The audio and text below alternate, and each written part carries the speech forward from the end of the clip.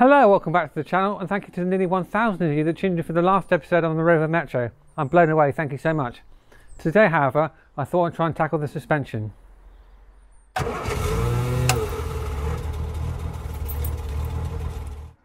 Right, so the first thing I want to check this morning, guys, is the ride height of the vehicle, which is clearly not correct. For Rover Metro, according to the Haynes Book of Lives here, it should be 341mm plus or minus 10mm for settlement either side. So let's get a tape measure and check that.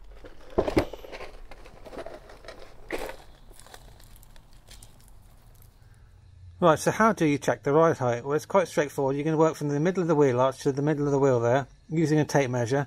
You're looking for 13 3/4 inches or 341mm. So I'm just going to check that now with my tape measure.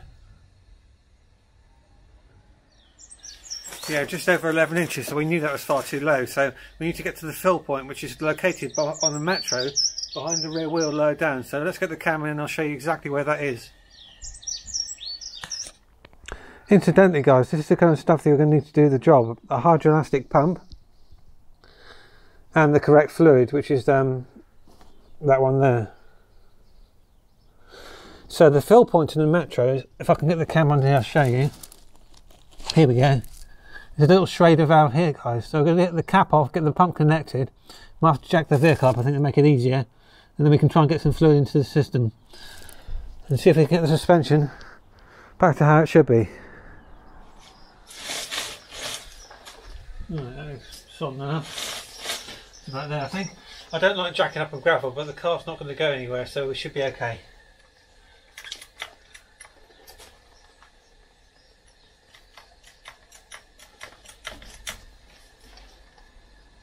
Just going to jack it on the subframe.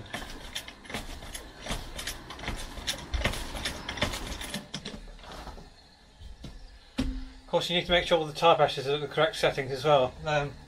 If you remember in the last video, this tyre was flat. I thought the cigarette light socket in the car died. It wasn't that, it was my pump.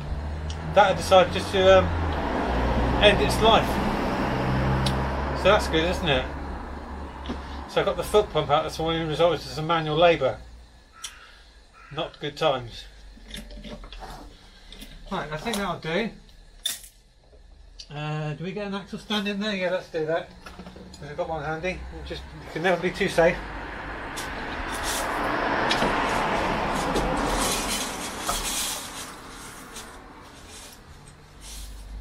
Back there. Just let that down and take the pressure off the jack.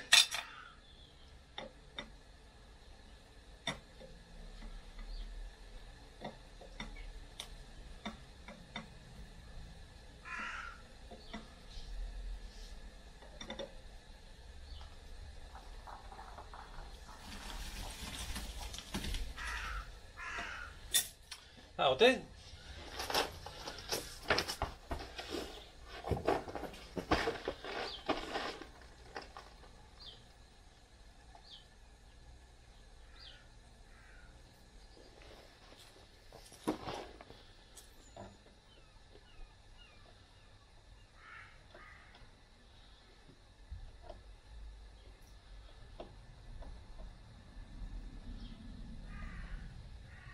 I'm just using an 11/16 spanner just to tighten the hose connector on there, which is now done. And now we prime it by turning this little tap inwards. You'll hear a bit of a whoosh.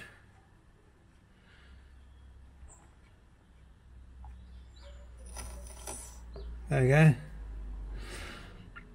And now we just have to pump it up to the correct ride height.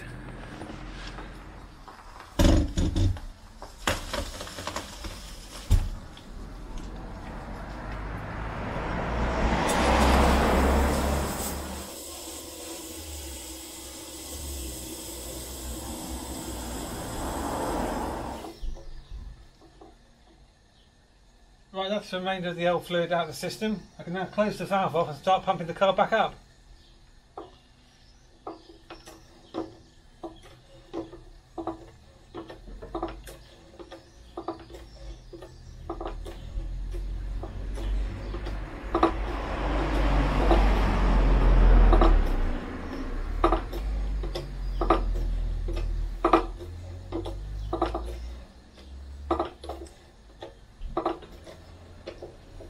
you want to go make yourself a cup of tea, I'll still be here when you get back. Probably.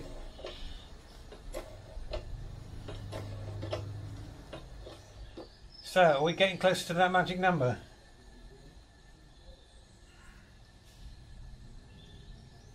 About 12 and a quarter, so we're getting closer. Also, it's important to periodically shake the car back and forth to settle the fluid that's now in the system. Otherwise you can get a false reading.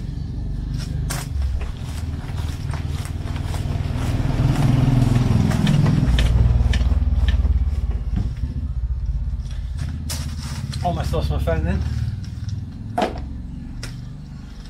So now recheck it.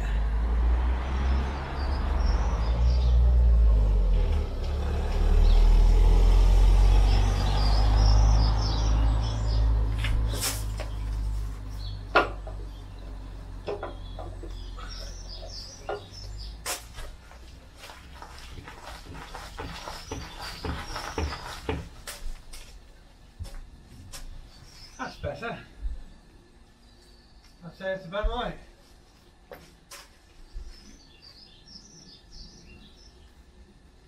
Yeah.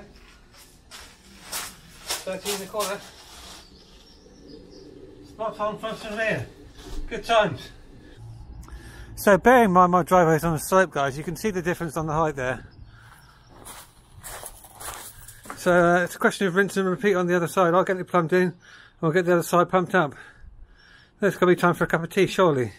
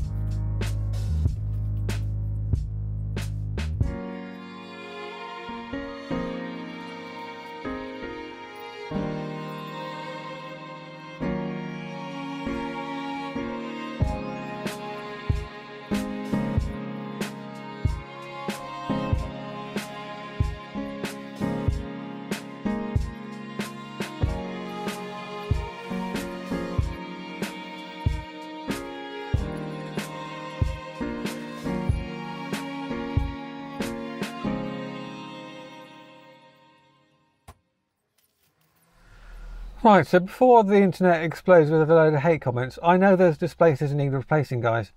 And they were never designed to last 30 years.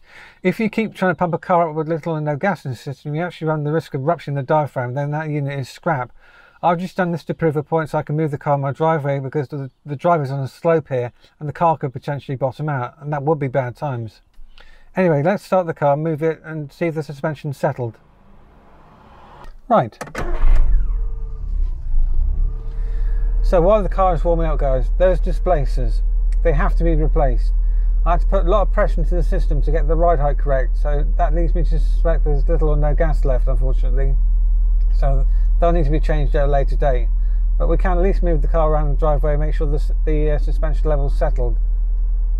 Also, I'd love to take this for a test drive, but it's not tax or MOT, so that's not going to happen. So the driveway is where it's going to have to stay for the moment.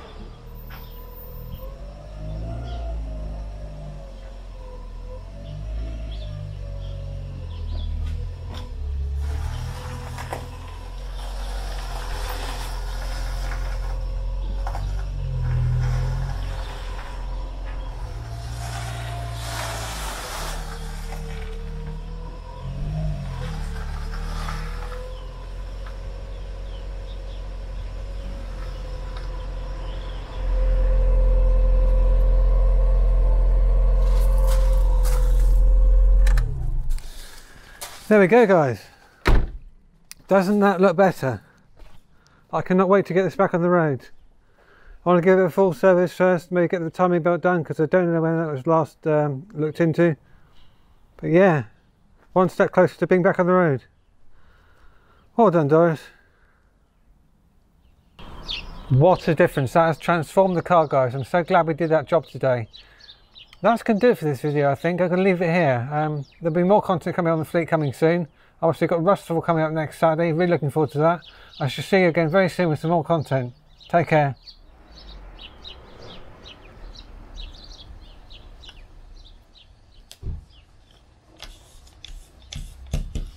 There we go.